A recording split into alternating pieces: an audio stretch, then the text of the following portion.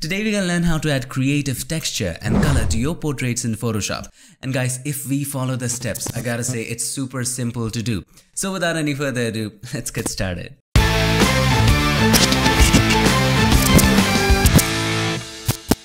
So here we are in Photoshop, and if you want to go ahead and download any of the photos shown in the video, check the links in the description. So the first thing that we need to do is to get things ready. So here we have the photo of our subject. We need to bring in the photo of the texture. So there are two ways of doing this. One of the easiest way is going to that folder, dragging it inside of Photoshop and drop it over there. As easy as a pie. And then you can go ahead and adjust it the way you like it.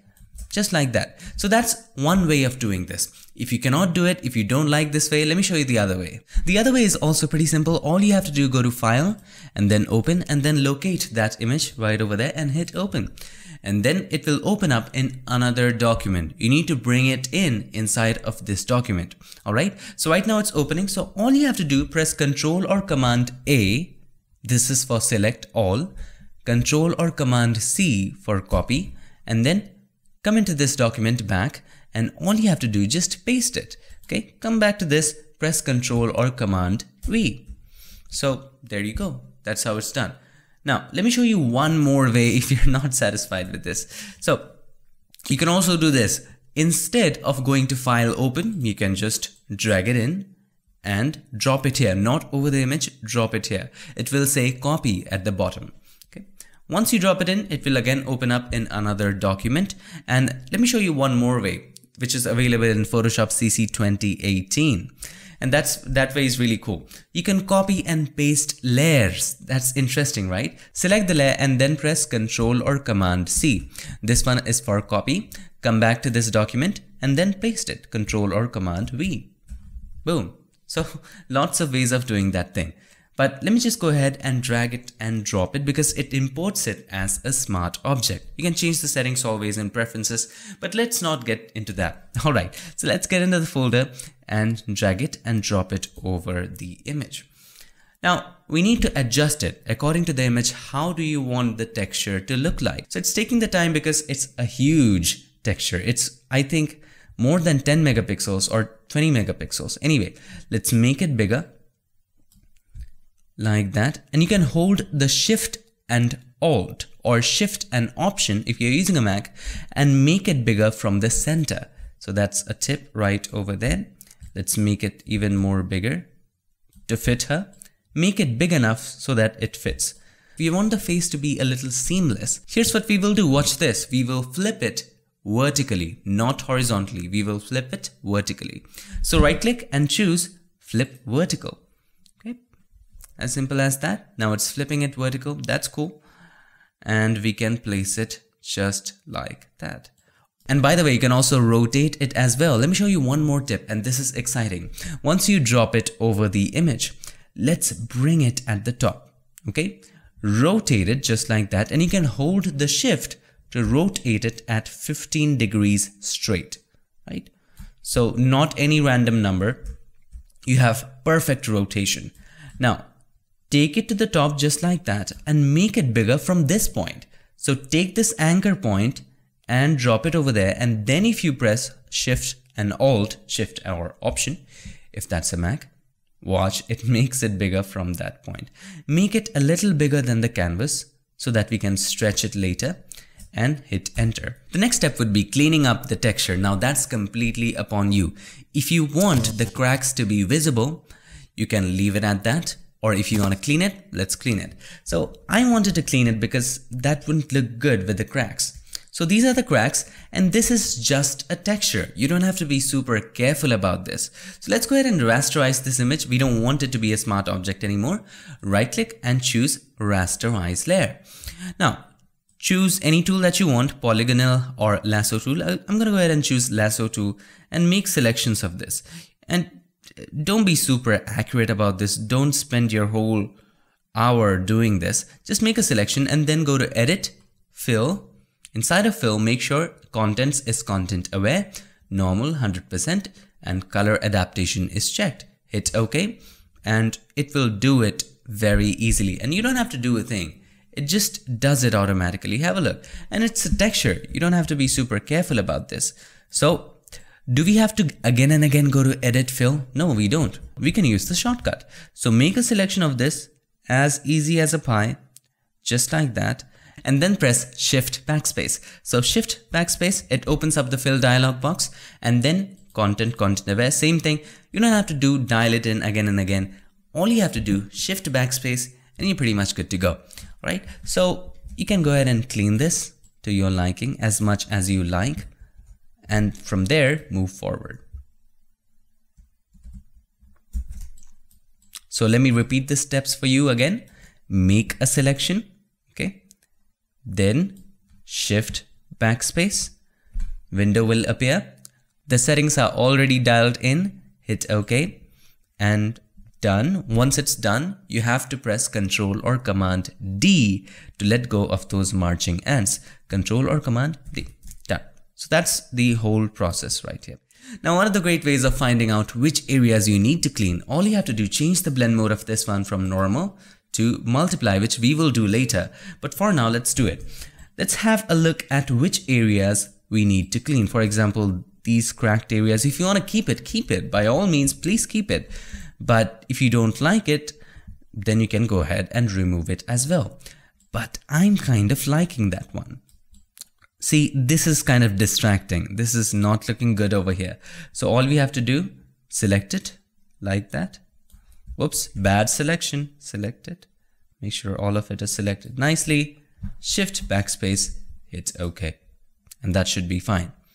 That's better, much better. Make a selection of this, Shift Backspace, OK. All right, that's good. It's pretty good. Anything else we need to do right over there? No, that's looking great. This thing is kind of distracting. So we can make a selection and then Shift Backspace. Enter. Control or Command D. This one, let's remove it. Shift Backspace. OK. Control or Command D. Now that's pretty much done. That's looking great. Now you can always go ahead and move it according to your liking. With the move tool, you can move it to your liking. I'm going to go ahead and move it this way. Now, one of the things that we will do here is to position the head and the body separately. Why separately? Suppose you were painting on my face. Just suppose. You won't, I know. But suppose you were painting on my face right here. Okay? Right around this place. So once you're painting a stroke, you won't directly go to my neck. You will paint here, then here, then here, and then go to the neck. Once you're painting here around my lips, you won't go directly to the neck, will you? So if you have a look at this, it just directly goes to the neck. So we need to position it differently. Are you getting what I'm trying to say? That's what we need to do. So first of all, let's position it differently and then work on them separately. So make a copy of the texture layer, press Ctrl or Command J. Make name one face and this one the body. As easy as that. Now turn off the face and now we need to make a selection around her chin. So here's how we do it. Zoom in and you can also go ahead and turn off the body. It doesn't really matter at this point. You can use the pen tool or any tool that you like. Just make a selection around the neck or the line which separates them. Okay, so take the pen tool, press P. I'm not going to go ahead and use the curvature pen tool. It's fancy. I'm going to use the regular pen tool. I love the regular one. Okay, so let's pick a point right over there. And you have to be super accurate in this case. It's very essential.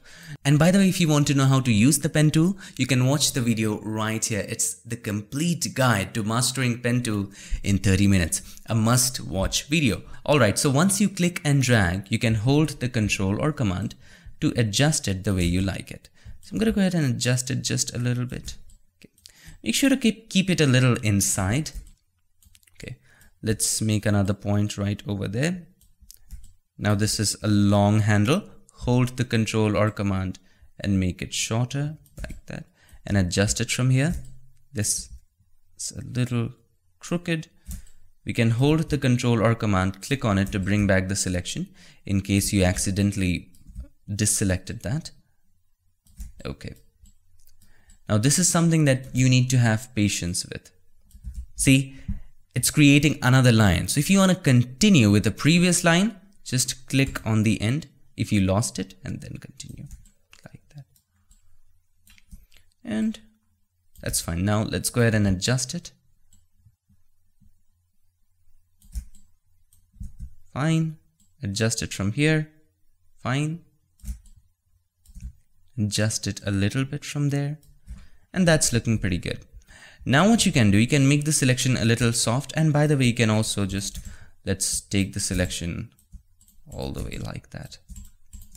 And since the background is black, you don't have to be super careful around the complete face. If the background was white or lighter, you would have to do that. Okay, you would have to make a clear selection of this. And if there is hair, you can watch this video right here on selecting hair. That's an excellent, one of the best ways I know of selecting hair. Now, once you make this, you can right click on it and choose Make Selection. Hit OK. Now at this point, you can choose the face, turn it on, and then click on the mask button. Now this will restrict it just to the face. But as you can see, it is very sharp. It's super sharp. So we need to make the mask a little softer. So how do we make it softer? Select the mask, then simply choose the blur tool. We are not blurring the image, we are blurring the mask strength. You can decrease it to 40% and then just make this a little blurry like that. That's pretty good.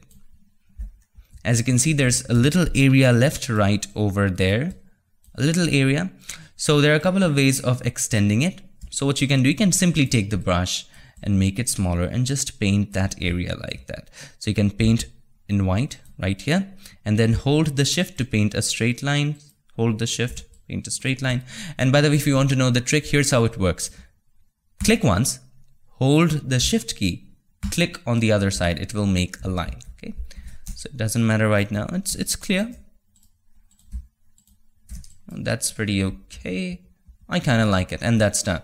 Now we need just the opposite mask on the body. So here's what we do.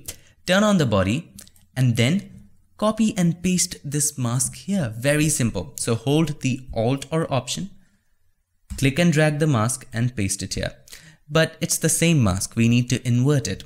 So select the mask and then press Ctrl or Command I for invert.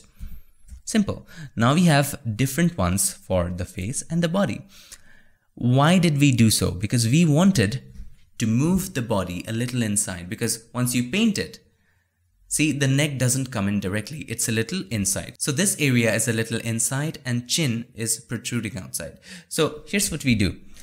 If we try to move the body, it also moves with the mask. We don't want the mask to move. So click on this link right over there. This breaks the link between the mask and the layer, and then select the layer and move it. This won't let it move. See, now it's looking much more realistic. Move it with the arrow keys slowly and gradually, just like that. And that is fine. That's looking much more realistic. Otherwise, the blue was continuing right over there. After this point, whatever we will do, whatever effects that we will apply it to both the face and the body. So keeping it separate will make things complex for us. Let's make them together. So how do we club them together? We can do that by converting both of them into a smart object. You can go ahead and change the blend mode to normal because it will change it anyway, but let's just convert it into a smart object by selecting both of them by holding the Control or Command, select the other one, right click and convert to smart object. That way it stays non-destructive. Then again, you might have to go to and change the blend mode again to multiply. Now let me show you something very interesting. At any point, if you want to get back to the face and the body, just double click on the thumbnail. It will open up another document, and in that document, you will have both of them separate. So that's a good way to club things together. Let's go ahead and close it. We don't want that anymore. The next step is molding the texture around the subject. Now what do we mean by that? Right now, the texture is just like a flat piece of paper on the portrait. So suppose I am the subject of the portrait and this is the texture. So we need to mold it. We don't have to keep it flat. So something like this.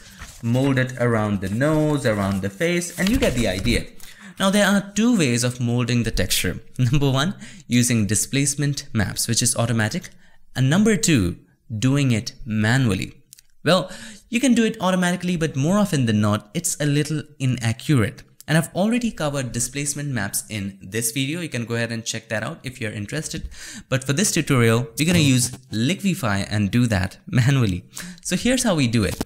Go to filter and then inside of filter, Liquify. Now, once we are in Liquify, I can see the background, but you might not be able to see that. So all you have to do, just tuck it in, come down to view options.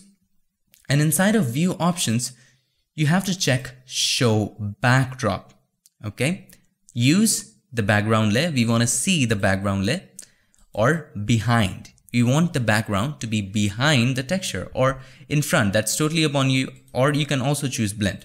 So we're going to choose behind and decrease the opacity of the texture just a little bit so that we can see the subject like that, and then adjust the texture. So zoom in using the forward warp tool, adjust it.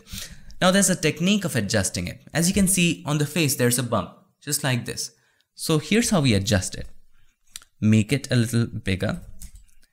Now, the first thing that you need to do, take it inside a little bit, push it a little in, make sure the pressure is low, somewhere around 20% is fine. Take it a little in, push it in just like that, okay? Push it in, take it a little in, push it in. Bring it a little out, push it in a little more. Bring it a little out, make it smaller, push it in a little more.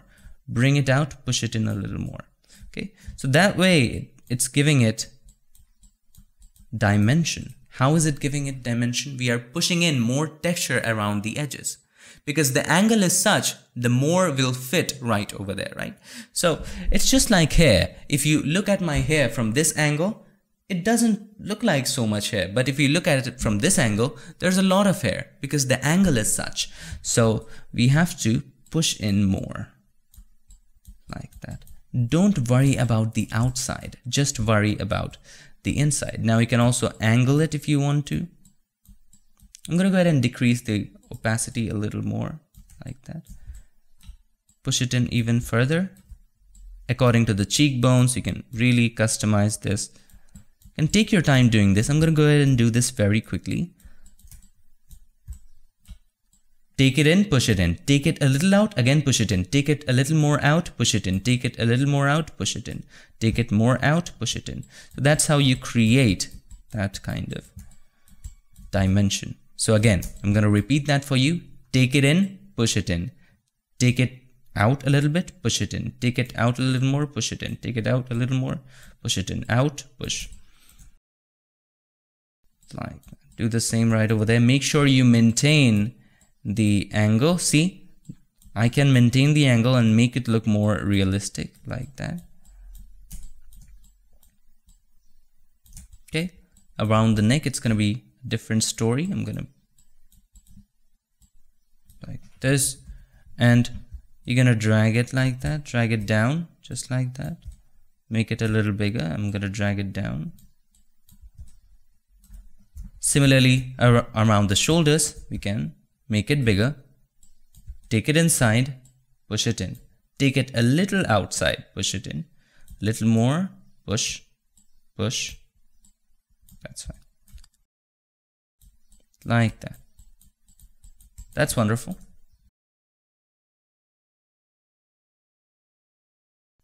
That's looking pretty darn good. Similarly, do it with the top. See the straight line? We want to just give it an angle. So if you want to add the texture along the hair so you can give it some angle, you can go creative with that and get the whole picture.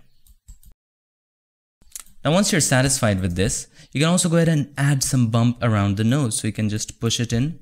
So take it inside. I'm going to go ahead and increase the pressure to around 40-ish. Take it inside, push.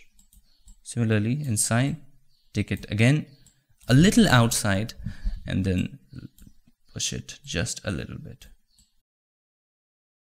So, similarly, under the eyes.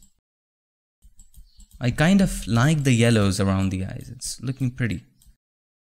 So, that's pretty good. I'm kind of satisfied with this. You can just rise up cheekbones like that. and add more. You can just go R's and R's into that and under the lips, so you can add some. So that's more than enough. Hit OK. You can go more in depth into this, but I'm gonna leave it at that. So have a look at the difference it will make. So have a look at this. So this really adds a lot more dimension to it. Look around the corners. Looks much more better than before. So have a look at the before. It's straight, it's flat, it's fake. But have a look at the after. It's adjusted. It's looking much more realistic. See, it's adjusted, flat, adjusted. Similarly over here, down here, flat, adjusted. Now for this example, and in this case, we have chosen the blend mode multiply. Now multiply is a blend mode which darkens stuff. If there is any color which is completely white here, it will make it transparent. So if we zoom in and have a look, these areas were completely white, it makes them transparent. So for that, we need to create one more layer and change the blend mode to screen, because screen brightens and adjust it, and we have to make a lot of copies. So we need to merge it, but before that, let's increase the contrast of the texture layer. So to do that, very simple, click on the adjustment layer icon and choose curves, and take the curves a little bit to the left. Now it's increasing the overall contrast. We don't want that. We just want to increase the contrast of the texture. So click on this button. This creates a clipping mask. That way, the effect just limits to the texture. Don't go too much. If you go too much, see, it's getting it invisible. Why? Because multiply is the blend mode. Those areas are getting white. Up to this point, I think it's fine. Yeah, that's fine. You don't need to darken it because multiply already is a blend mode which darkens stuff. I'm gonna go a little to the right, just like that. And merge all of these three. Why? Because as we said, we need to make a lot of copies of this texture. So you can go ahead and change the blend mode again to normal. You can not do it. It's totally upon you. It will adjust it to normal back again anyway. So make a selection of all of these three. Actually, make a selection of these two. Liquify will automatically be selected. Hold the control or command, select this one. It's pretty much fine. Right click, convert to smart object. And you can always go back by double clicking on the thumbnail. Alright, change the blend mode again to what? To multiply. That's fine. Now let's make a lot of copies of this. So this is the dark. This represents the dark. Make a copy of this. This is very dark. Let's bring it down. This is also multiply. This is for very dark. And we need to limit it to very dark areas. How do we do that? You guessed it right, it's blend if. So double click on the right hand side of the layer. This will open up the layer styles dialog box. And then inside of that, in the blending options, inside the blend if, take the slider of the underlying layer from right to left, which means we are making the bright areas of the underlying layer, which is the subject, okay? Making the bright areas of the underlying layer invisible from the current layer. So if you take it to the left, it takes away the bright areas. This is very harsh. So we will break down the slider to make it smooth. This is pretty okay. Hold the Alt or Option, click on the slider and then move it a little apart. Now that's looking good. Hit OK. So this represents very dark areas. Now we don't want very dark areas around the chin because it's difficult distinguishing it from the neck. So you can add a mask to it. So click on the mask button, take the brush and just erase these areas. Just paint these areas with black. Make sure the foreground color is black. Press X to toggle between the foreground and the background. So you can erase this area. No pressure, you can do that. You can do anything you want. And paint back in some of the areas under the chin. That's pretty good. I like it. Now have a look at the before and after. Before adding very dark, after adding very dark, it really adds some dimension to it. Now let's add the light version. Okay, make a copy of the dark, press Ctrl or Command J and change the blend mode of this one from multiply to screen. Now screen is a blend mode which lightens up stuff, and that's why you see it all around the background as well, because background is black, it will lighten it up. Okay, So double click on the right hand side. We need to take it away from the dark areas. And guys, by the way, if the background was lighter, you might have to make a selection and then remove it. Keep that in mind. Okay. Take it from the left just like that and make it limited just to the bright areas. Now this is harsh. Again, hold the Alt or Option, click on this. Now this time we are doing just the opposite. We are taking the slider from the left and moving it right because we want to delete the dark areas of the underlying layer. So like that. Now have a look at this. The white things are visible now. See, the white things are visible now. It's looking much more better. So like that, I kind of like it. And then break it. Hold the Alt or Option, click on it, and then break it. I love it. Hit OK. Now that's much more realistic. You can add one more brightness level. So I'm going to go ahead and adjust it even more. I think it's too bright. I think it's okay, but on the head it's kind of too much. So again, what did we learn? Create a mask out of it. But before you create a mask, make a copy again if you want super bright areas and turn it off. We'll adjust that later.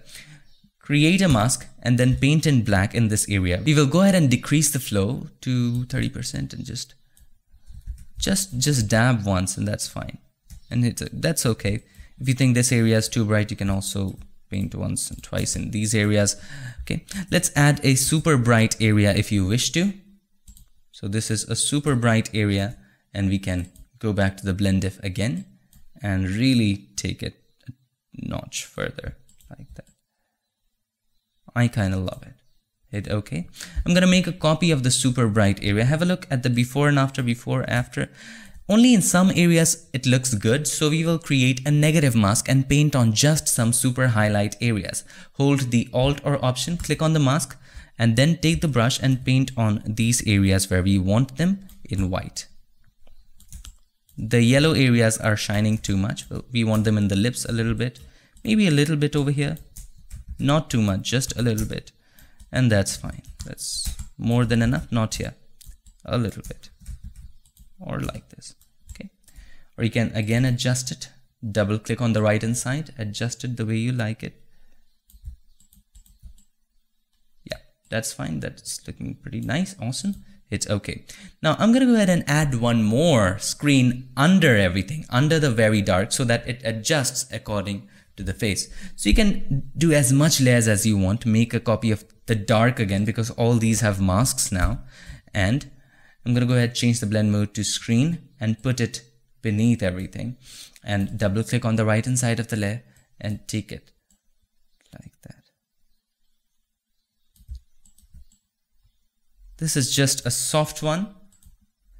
Before, after, it adds a little bit to it. So we're going to create a mask out of it, and we don't want it in all the areas. So let's just make it softened by erasing it from this area, erasing it probably from this area, from the nose, from the side of the nose, giving it some dimension from here, from the top of the lips, a little bit from the bottom, and then decrease the overall opacity because I think it's too much.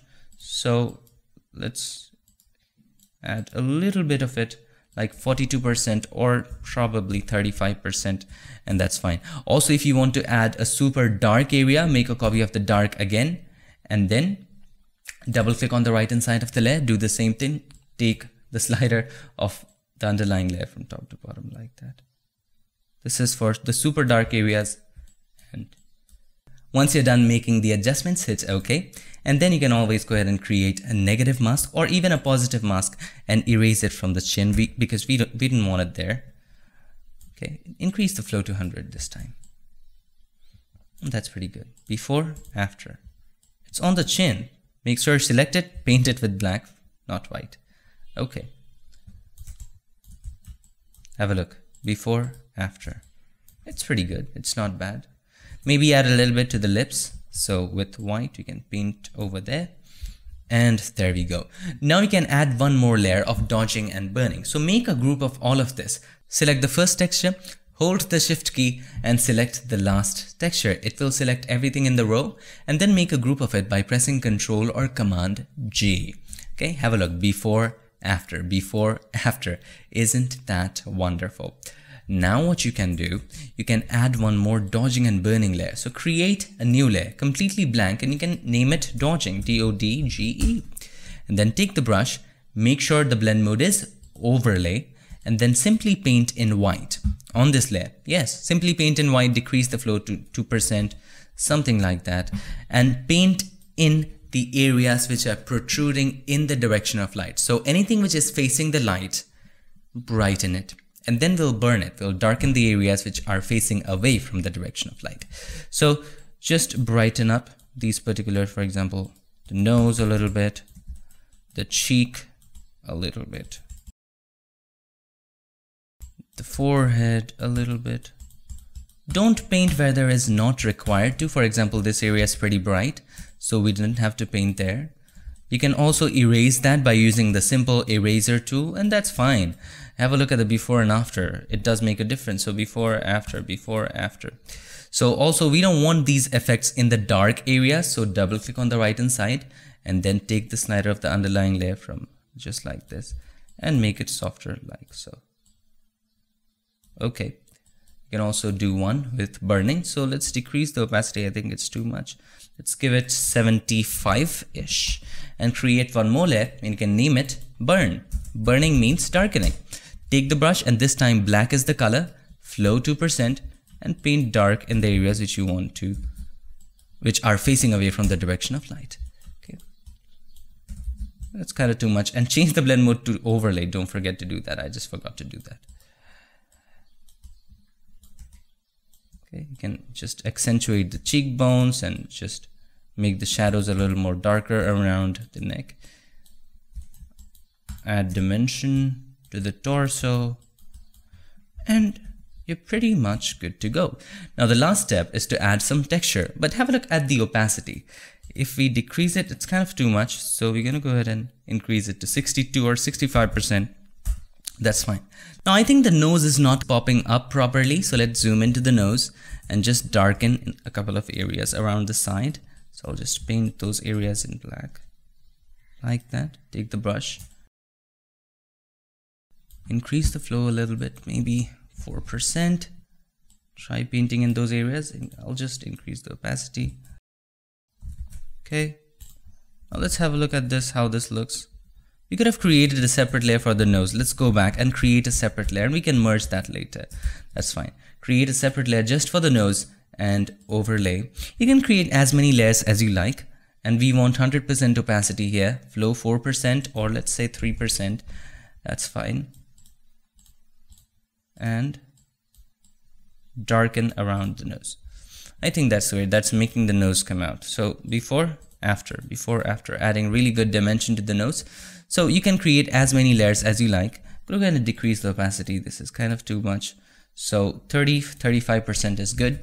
And you can make a group of all of this. So select all of this by holding the Control or Command, or you can also hold the Shift key and select all of them. You can name it if you want to, burn 2, or you could have merged burn 2 and burn 0, or there's nothing over there. So make a group of all of this 3, and before, after adds really good dimension to it. So let's add some fine texture to it, fine texture to the existing color. How do we do that? Make a copy of the dark again. Okay, make a copy of the dark. Select the dark, press Ctrl or Command J to make a copy. Place it all the way at the top. Okay, all the way at the top. Then change the blend mode from multiply to overlay. Okay, do that. It's looking bad, but I get it. It won't look bad. Then go to Filter, Other, High Pass. Okay. Now zoom in and control the radius accordingly to the image. If you decrease the radius all the way to 0.1, it will accentuate the noise, and gradually increase it where it exactly finds the edge. So the radius determines how thick the edge is. If you put the radius very low, it will think the noise is the edge, and it will add contrast around the noise and make it more visible. So you need to find that perfect spot. If you go too much, it will give it a halo effect, and you don't want that as well. So let's go ahead and increase it, and you can see that real time whatever is happening, like right over there. 1.1 is good. If we increase it, it gives it also a good effect. So 1.3, 1.7 is great. Hit OK. Now you don't have to go full opacity. You can decrease the opacity to your liking. I'm going to go ahead and increase it to 39. That's fine. Can I be honest with you? Now when I look back at the image, I want to do something about the cheek. It's looking very bright. And the secret to achieving any effect in Photoshop is just play along with it. There's no set of rules that you have to do this, after that. Just play along, alright?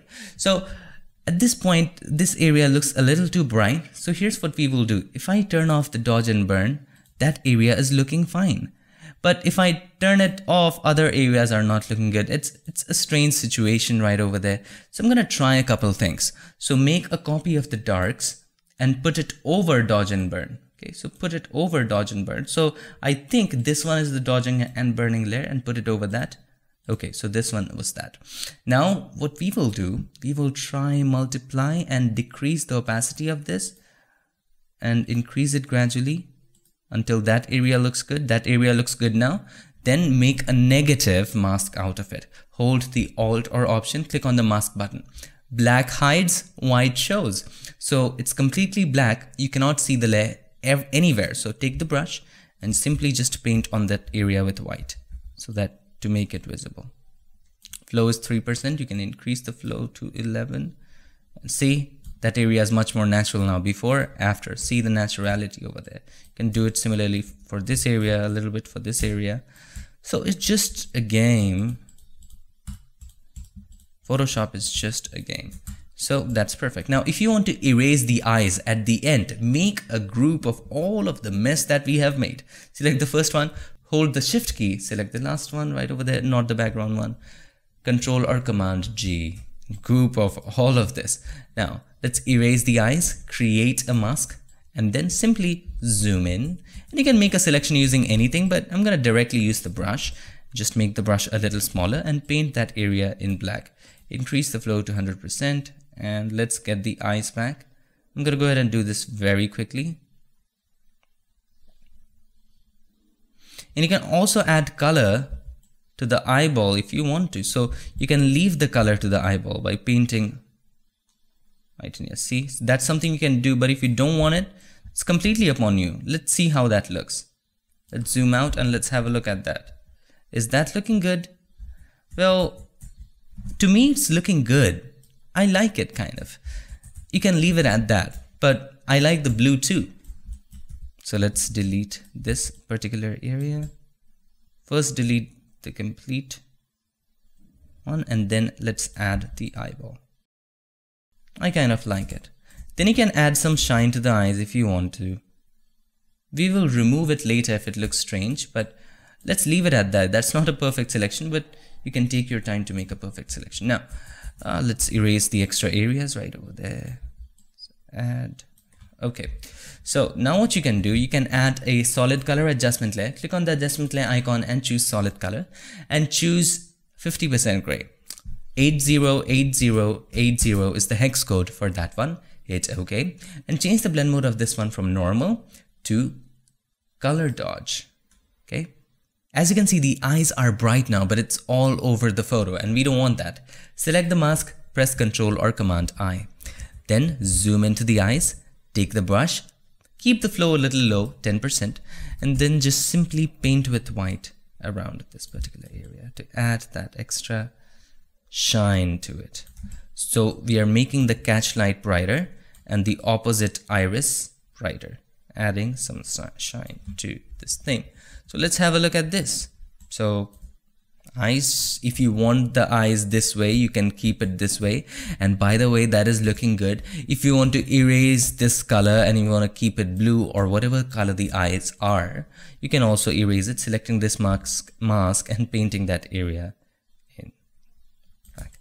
Completely upon you, whatever you choose. It's artistic, and art is something which is subjective. So there you go. That's how you add texture to your photos in Photoshop. And this is the final result. Hope you liked it. So that's how to add creative texture and color to your portraits very easily. Now don't get confused seeing so many layers. It's super simple to do if you understand the concept. Now what is the concept? Let me sum it up for you. First of all, place the texture over the subject. Number 1. Number 2, you can change the blend mode to multiply, adjust it the way you like, clean it up if you want to. Okay? Next, you can use Liquify to shape it up. And if that's a face and a body thing, separating stuff, you can make a selection and then put it in. But everything that we are doing, that's not a step. Everything that we are doing at that stage, either using Liquify or selections or separating the face and the body, is molding, remember, molding the texture to the body. Now, once we mold the texture to the body, then you can use blend modes like multiply and screen to apply the texture. In between, you can group them if you want to. You can keep them as they are. I decided on grouping them. Now, once you use blend modes, you can also use blend if to limit those. At the end, you can also apply dodging and burning and some fine texture using the high pass filter and the overlay as we did. And that's pretty much it. After that, you can add as many effects as you like retouching the eyes or removing specific areas like the eyes or even the lips if you want to. And that's pretty much all you have to keep in mind while doing this, just the concept. Adjust it, mold it, use the blend modes, give the finishing touches. Hope you liked this video, and if you did, make sure to give us a like, and also don't forget to subscribe, and not just subscribe, ring the bell so that you, my friend, don't miss a thing. Also, please share the video as much as you can. I will be very thankful to you for that. Thank you so much for watching. I'll see you guys in my next one. Till then, stay tuned and make sure that you keep creating.